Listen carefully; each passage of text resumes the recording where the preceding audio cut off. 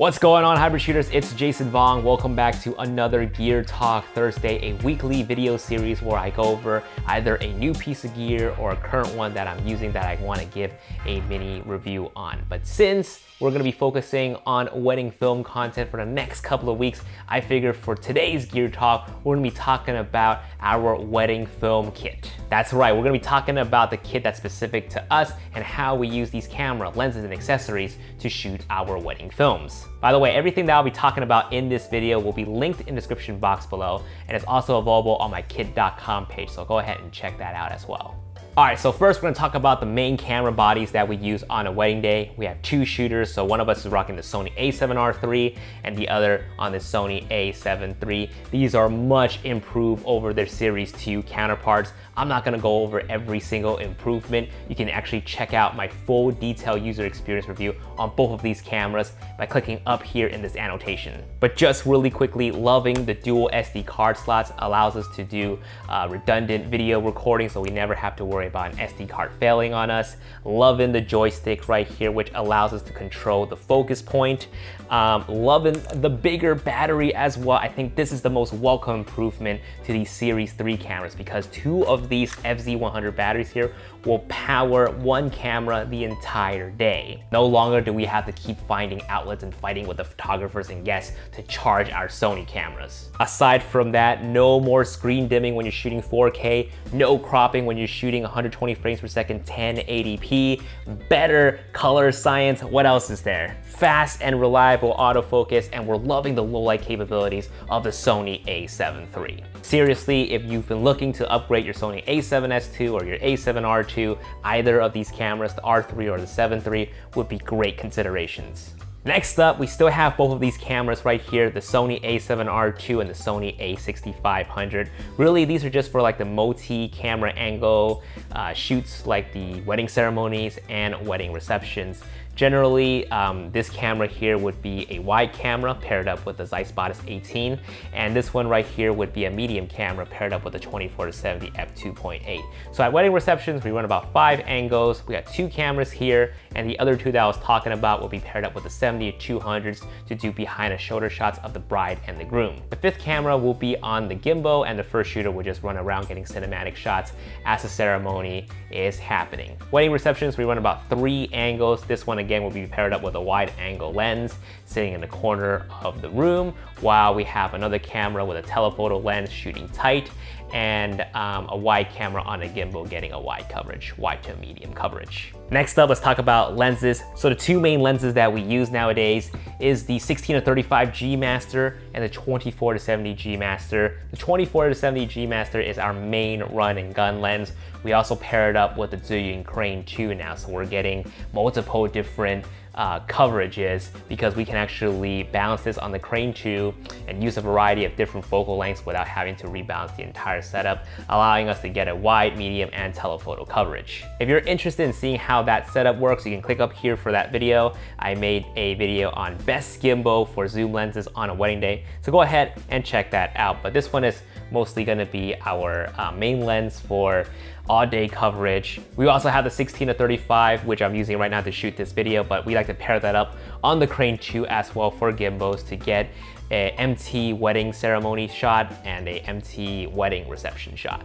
And also because it's a zoom lens, we can be versatile between 16-35 as well. Moving on to our telephoto coverage, we have the 70-200 f2.8 G Master and also a 70-200 G f4 lens. Now we mainly use these for behind the shoulder shots of the bride and groom during wedding ceremonies. That's pretty much it. We don't really use the f4 anymore after that, but the f2.8, we would use it during the wedding reception, especially when the ballroom is a huge ballroom and one of the shooters have to be far away, but can still get a pretty decent shot from across the room. So we would use the 70-200 G Master for that. Next up, we have the 50mm f2.8 macro lens.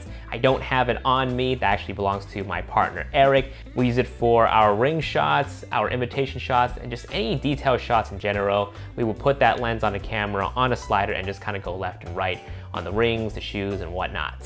Now, I often get a lot of DMs asking me to make a comparison between the 50mm macro and a 90mm macro. Honestly, we use both. They're about the same to us.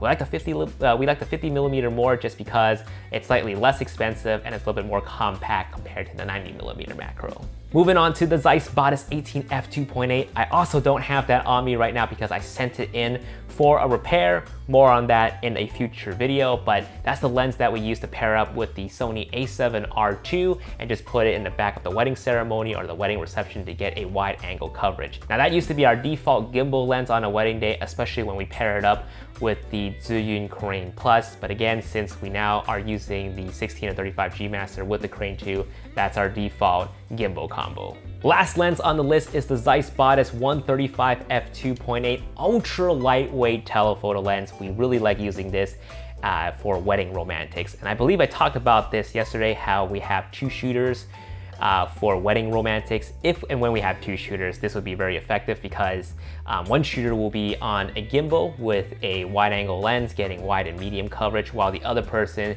is on the 135 getting close-ups and detail shots as those wedding romantics are happening. So great lens for that. Love this thing right here. Next up, gimbal. We like to use this BBC right here, the Zhiyun Crane 2. Again, we like using this with our zoom lenses. Again, more details as to why we like using this on a wedding day is up here. Check it out, best gimbal for zoom lenses on a wedding day. But you can also notice right here that we adapted the Manfrotto quick release RC2323 quick release system. Now the Zhiyun Crane 2 uses the Manfrotto 501 plate, which is great if you still use these long plates on your tripods and monopods, but since we converted to these square plates right here, we just adapted the quick release system on the long plate right here, which allows us to switch between monopod, tripods, and gimbal. All right, so let's move on to the audio solution. We got 3 of these Zoom H1s right here and 3 of these Aspen stereo lavalier microphones. We just pair these up together, put it on the groom, put it on the officiant during wedding ceremony. We also use these for letter reading as well. These work great, these work fantastic. Now I know a lot of wedding filmmakers are now using the Tascam DR10L, which is this smaller lavalier microphone setup. But honestly, this has still been working great for us. I know one of this one here is break-in, so we might actually replace this one with the Tascam, but for the most part, these are still working great for us and no issues with them whatsoever. I'm pretty sure a groom sat on this and broke it. He never told me about it, but oh well.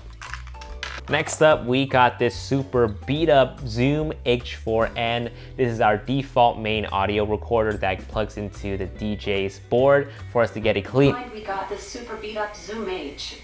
More and bizarre default made.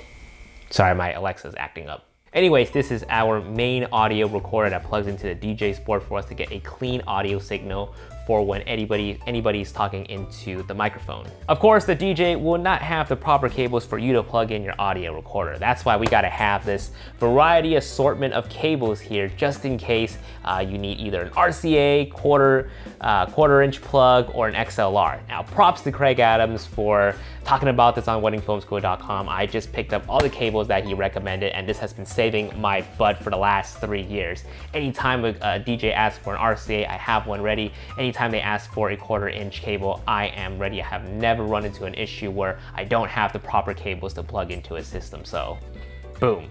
So for on-camera audio, we use the Rode Video Mic Pro Plus and the Rode Video Mic Pro. We don't really use the audio that gets recorded onto the camera. These are just for syncing purposes.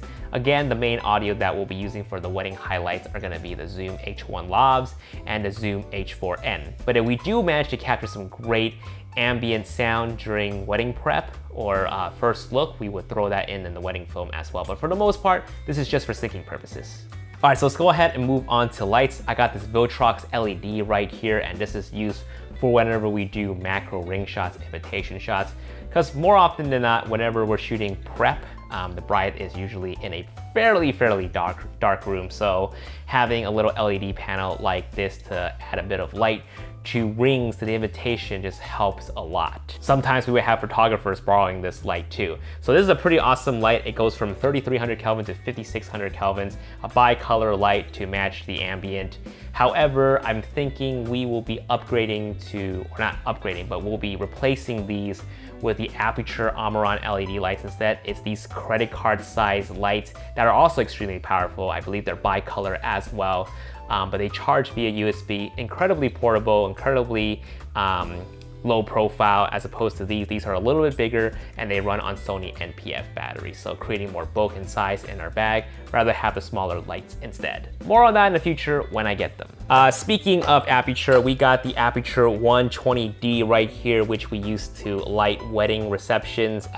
This is the 120D, so it's about 6,000 kelvins. We would have to put some gels on it to match the ambient of wedding receptions, but really enjoying this light. You can check out a Gear Talk mini review on this light by clicking up here, but we like to pair this up along with this Boltzen 55 watt light right here. Great little lights, can be powered by Sony NPF batteries as well, so this would be our main light at wedding receptions. This would be our hair light at wedding receptions. Great combo right here. Next up, got this SmallHD Focus monitor right here. It's a tiny little 5-inch monitor display that just pretty much helps us grab focus. Loving this little articulating arm right here to adjust the viewing angle of the monitor. It's also powered by Sony NPF batteries, very universal batteries that powers our lights and powers our lights and powers this guy right here. Love the fact that we can also put a LUT on an SD card, plug it in here, and have it preview what the LUT will look like on our footage as we're shooting. It's a great way to gauge what your shot would look like and if you need to adjust the white balance or the exposure in any way. So really loving the SmallHD Focus. So for monopod, we are using the Sirui P224S carbon fiber monopod. On top of it, we got the Manfrotto X Pro fluid head. These uses the RC2 quick release plates. Again, we are using this quick release ecosystem right here. This will work on the monopod, the tripod, as well as the Crane 2. Let's see, tripods, light stands, those are pretty self-explanatory. Those are for wedding ceremonies and wedding receptions. Pretty much for any unmanned cameras, we use the Manfrotto tripods. For the light stands, the heavy duty one, we use it with the Aputure 120D just because it's super sturdy, and the lighter light stand for the CameTV Boltzen lights just because those are a little lighter than the Aputure 120D. So as you can probably tell by now, we have a crap ton of equipment that we transport in and out of wedding ceremonies and receptions. So I invested into this rock and roller cart, which if you've been following me on Instagram, I've been plugging this thing to oblivion. Because in the past, we would just carry the tripods like this and row our Pelican and think tank cases and just struggling and making multiple trips, but not no more. Not for 2018 wedding season, because boom, I invested in this rock and roller cart, and we're just making one trips now. We stockpile the think tank cases, the Pelican cases, throw on all the tripods on that car, and we're just pushing it with ease. Honestly, best investment for this year's 2018 wedding season. All right, so let's talk about bags and camera cases that we use on a wedding day. So for the small, quick stuff that we need to have fast access to, we would use it in this Peak Design Sling Everyday 10L. We can fit a camera body in here with a lens, another lens that we would need to swap to very often, the Lav Mic, audio cables, extra memory cards, batteries, you name it. We can fit all the small stuff in this bag right here. To transport the other camera bodies, lenses, and monitors and whatnot, we use the Think Tank video transport case. Love this bag a lot. This is overhead compartment friendly on airplanes. And another case that we use to transport our lights is the Pelican 1510. All right, so for memory cards, we are using the SanDisk Extreme Pro. We have a couple of 128GB cards, several 64GB cards, and we have one 32GB card for the H4N recorder. So the bigger sizes are obviously for the cameras that we're using and the backup cameras, and the smaller one again is for the H4N. And we also are using the SanDisk Ultra 64GB micro SD cards. The 64GB would be for the DJI Phantom 4 drone that we fly, and we have about 3 of those for the Zoom H4N right here. I think 16GB will give you about 20 some hours of recording time on the Zoom H4N, way more than you need for one wedding day. For drone, we are using the DJI Phantom 4 Pro. It has a 1-inch sensor size in it, so it gives us really great quality when we have it up in the air getting shots of the venues that we are at or the ceremony site, so really loving that drone. For the ND filters that we use for the Phantom 4 Pro, we are using the Polar Pro filters. Now, speaking of ND filters, I haven't really talked about this yet, but we're using the Tiffin variable ND filters. We have them in different sizes because we have lenses that require them in different sizes. So I believe we have one for 77, 67, and 82, but we also have step-up rings just in case we need to adapt the smaller lenses to the bigger ND filters. But yeah, if you want fluid slow motion, I would definitely recommend getting a variable ND filter for those high frame rate shots. But yeah, aside from that, definitely need to have some gaff tapes in case you need to tape any cables down or fixing up any boo-boos. A variety of different batteries, obviously for the cameras, for the lights, for the mics, cable bags, SD card pouch, Zeiss wipes to clean your lenses in case you got a smudge on it. And the last couple of items on the list is the Razer Blade 14-inch gaming laptop. It's just for us to game whenever there's downtime during a wedding. No, I'm just kidding. So it's our main editing rig to edit our 4K wedding videos. I like using Premiere Pro. I tried Final Cut on a Mac, it just didn't work out for me. And trying to edit 4K on a Mac with Premiere Pro is complete garbage. So I swapped out to a Windows laptop, which is this Razer Blade right here. I can edit 4K like butter on Premiere Pro with the Razer Blade laptop. And what we edit off of is the Samsung T5 portable SSD. It's 1 terabyte big, and you can fit about 2 wedding projects on this. Great little tiny form factor hard drive that we can take with us whenever we're out traveling and need to get some editing done. And yeah, that's pretty much it. And that is our wedding filmmaking kit for this year's wedding. Let me know in the comments down below what you are using for this year's wedding season. Guys, thank you so much for watching this video. I'll see you guys in the next one. Peace.